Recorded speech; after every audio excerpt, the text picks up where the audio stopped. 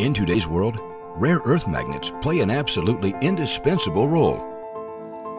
In a modern car, for example, you find more than 100 electric motors adding up to a total weight of around 1 kilogram. In hybrid or electric cars, 10 to 30 kilograms are needed.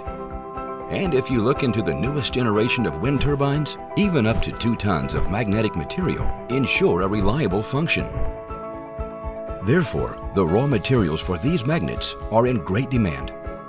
And a lot of research is being put into the resource-efficient production of magnets.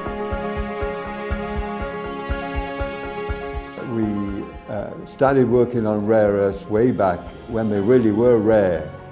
That's a bad title, of course, for rare earths because they're not earths, they're metals, and also they're not so rare anymore. I mean, there are many cases of where they are throughout the world.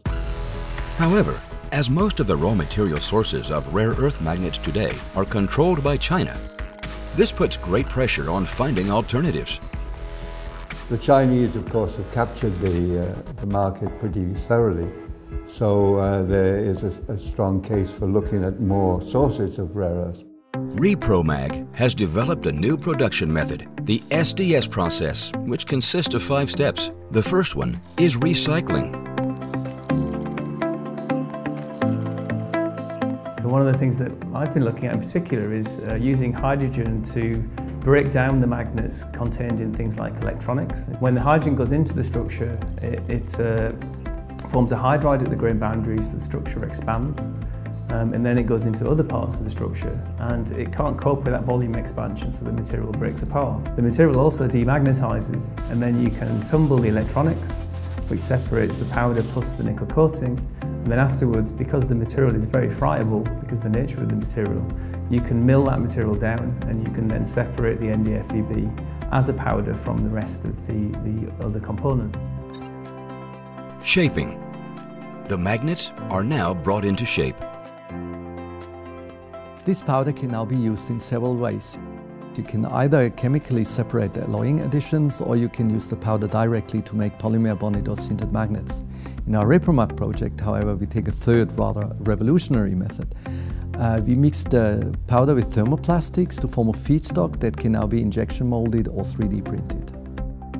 When shaping by injection molding, the feedstock pellets are being put into a conventional molding machine, where the heated mixture is pressed into the die. Complexly shaped products can now be processed in high production volumes. During the process, a magnetic field is aligning the particles, allowing anisotropic magnets or even multipole arrangements without further machining. Debinding. In order to get a fully dense high-performance magnet, the thermoplastic binder has to be removed. This is done in a solvent bath, where the main binder component is washed out.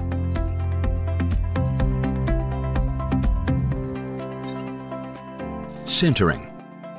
The remaining backbone binder, which holds the powder particles just in shape, is thermally decomposed. When heated to the sintering temperature, the large surface energy of the powder particles forces them to build sintering bridges, gradually developing into a fully dense part with its typical aligned and fine-grained microstructure. Using the SDS process, magnets are produced in all kinds of sizes and shapes in a circular material loop, absolutely waste-free, thus offering new perspectives for high-performance magnets.